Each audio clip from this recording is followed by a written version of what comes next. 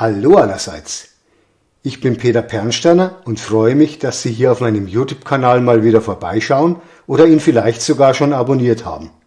Heute gibt es mal wieder ein Auspackvideo über ein interessantes H0-Modell im Maßstab 1:87. Sein Vorbild ist der Zweiwege-Unimog Railstar 2000 der Firma Zweiweg, und zwar in Kombination mit einem Niederbord-Schutzwagen der Gattung Ks. Die Zugmaschine für den Straßen- und Schieneneinsatz wurde auf Basis eines Mercedes-Benz Unimog U 1600 realisiert und konnte durch einen umlaufenden Rahmen bis zu 1200 Tonnen Anhängelast bewältigen. Der Zweiwege-Unimog von Märklin entstand in einer engen Kooperation mit der Viessmann Modelltechnik GmbH. Er wurde in Epoche 6 in Szene gesetzt als Fahrzeuggarnitur der DB Bahnbau Gruppe GmbH gemäß Zustand des Jahres 2017. Mitgeliefert werden noch 2 Außenspiegel für den Unimog und 2 Trittstufen für den Niederbordwagen. Und hier unten ist im Karton die Bedienungsanleitung versteckt, die ich auch gleich mal kurz zeige.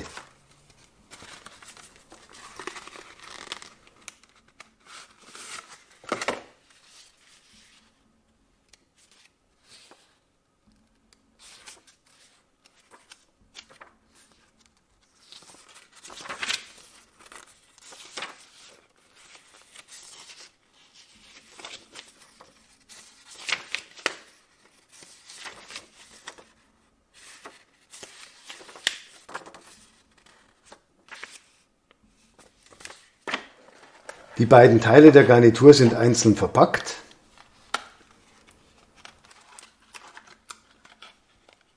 Der Zweiwege-Unimog ist 73 mm kurz und hat am Ende eine Gelenkkuppelstange mit dreipoligem elektrischen Verbindungsstecker.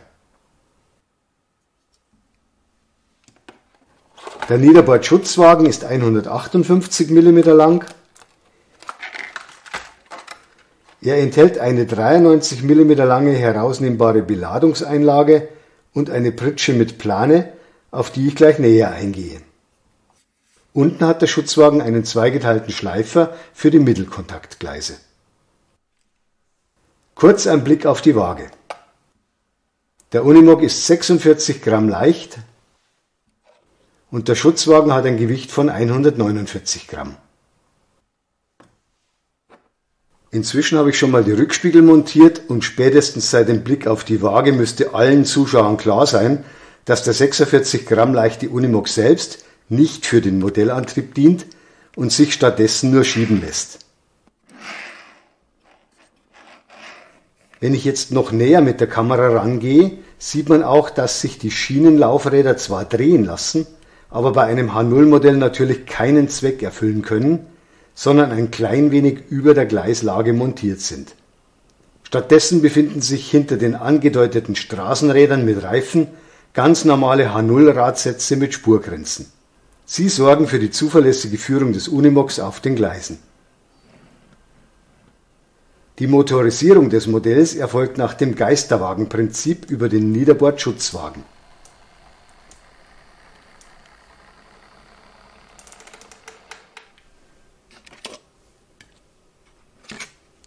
Er hat einen im Fahrgestell in Längsrichtung in etwa hier eingebauten Motor mit einer langen Welle zu den beiden Achsgetrieben. Für technisch Interessierte kurz ein Blick ins Innere des Wagens.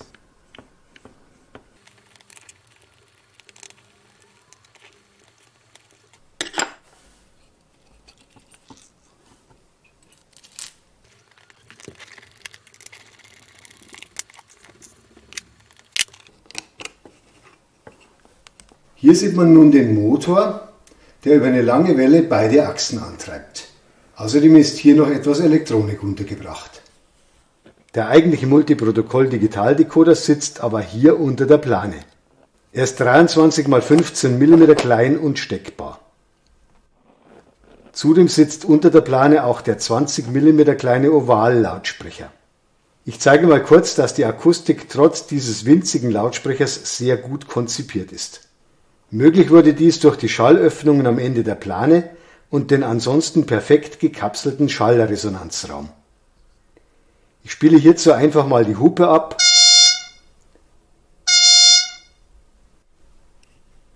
Und jetzt mit der aufgesetzten Plane.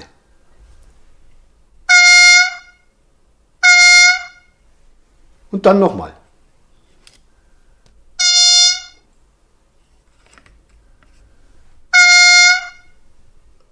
Bevor ich gleich auf alle Digitalfunktionen des Modells eingehe, zeige ich noch kurz, wie der Zweiwege-Unimog elektrisch mit dem motorisierten Schutzwagen verbunden wird. Hierzu dient diese flexibel bewegliche Gelenkkuppelstange mit integriertem dreipoligem Steckverbinder. Sie ermöglicht dem Unimog nicht weniger als 4 Lichtfunktionen, die ich jetzt gleich mal aus der Nähe zeige. Hierzu und für ein paar Zeitschriftenfotos habe ich diese kleine Szene aufgebaut und ein paar Minifiguren von Preiser dazugestellt. Natürlich gibt es eine Spitzenbeleuchtung. Sie wechselt in Abhängigkeit von der Fahrtrichtung und kann auch auf beiden Seiten einzeln deaktiviert werden. Dann gibt es das Blinklicht und die Innenraumbeleuchtung des Unimogs. Und am Ende des Fahrleitungsbauwagens gibt es ebenfalls eine Beleuchtung, die in Fahrtrichtung wechselt und auch deaktiviert werden kann. Nun zu den einzelnen Geräuschen des Modells. Zum einen das typische Baustellenwarnsignal, eine Unimog-Hupe, dann verschiedene Arbeitsgeräusche, ein Elektroschweißen,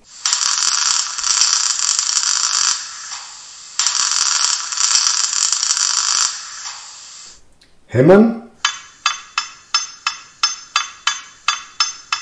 eine Metallsäge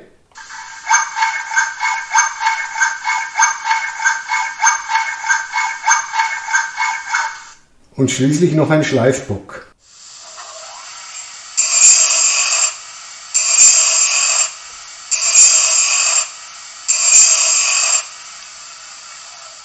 Als nächstes 5 verschiedene Gespräche von Arbeitern. Was soll denn der Scheiß schon wieder? Jetzt hab ich die Schnauze aber gleich gestrichen voll. Das nächste Geräusch. Uwe, steht der Unimog schon auf dem Gleis? Ja, Chef. Ich fahr ihn mal vor.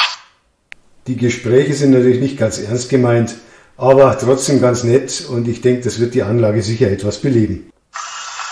Jo, machen wir Feierabend. Geräusch Nummer 4.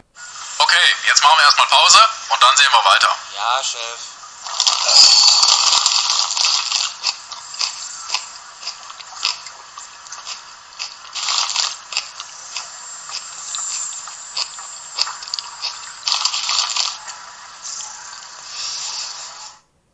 Und schließlich das letzte Gespräch. Na, Kollege? Was steht bei dir am Wochenende so an? Bei mir ist Gartenarbeit angesagt. Der Rasen muss gemäht werden, die Hecken geschnitten und an unserer Gartenlaube sollte ich mal nach dem Dach schauen. Da hat es beim letzten Gewitter reingeregnet. Und wenn das Wetter hält, dann wird gegrillt. Würste und Bier stehen schon bereit.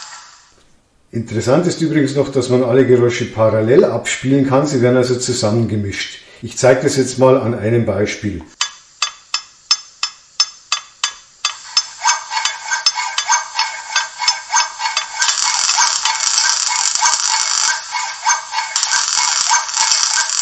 Der Scheiß schon wieder. Jetzt hab ich die Schnauze aber gleich gestrichen voll.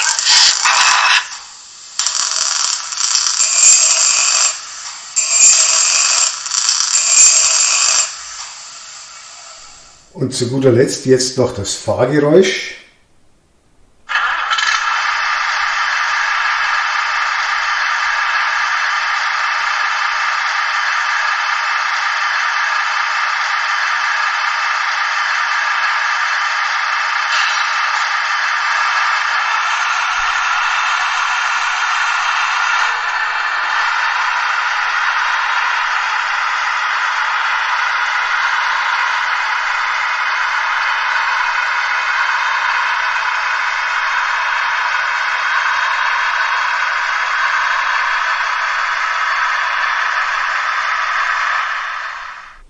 Jetzt mal ein paar Probefahrten auf Gleisen mit Radius R1, also einem Radius von 360 mm.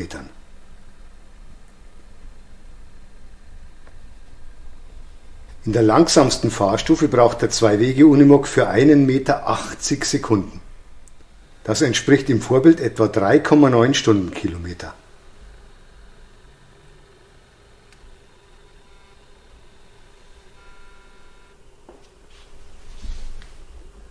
Nun zeige ich kurz, wie das Modell S-Kurven mit 360 mm Radius bewältigt.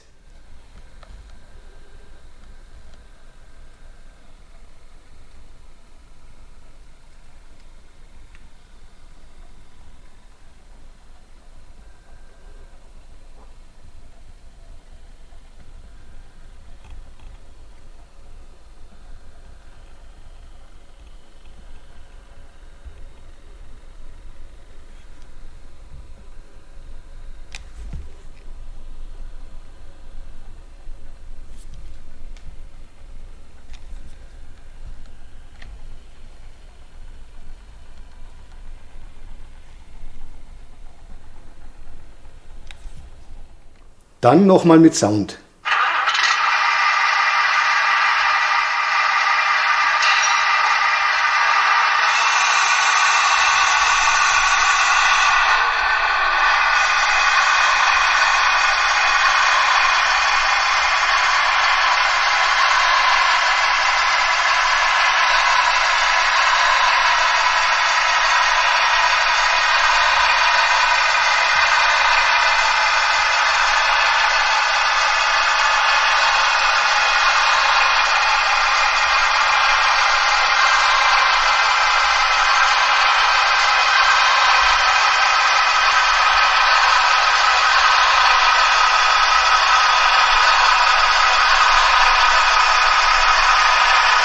Und nun beschleunige ich das Modell auf seine Maximalgeschwindigkeit und zeige auch das Bremsenquietschen.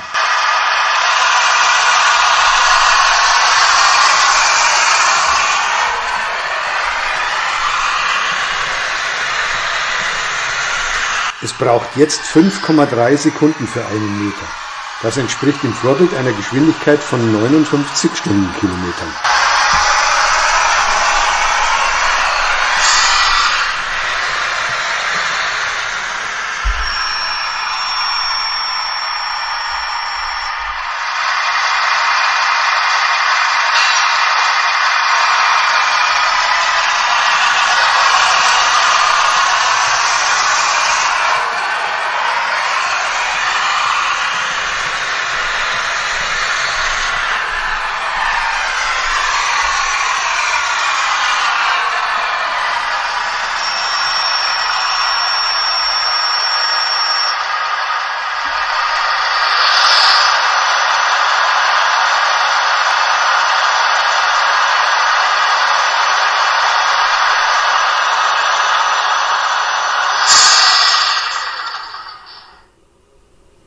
Und zu guter Letzt jetzt noch ein paar Pendelfahrten mit Sound auf meinem vorhin schon mal gezeigten Fotomotiv.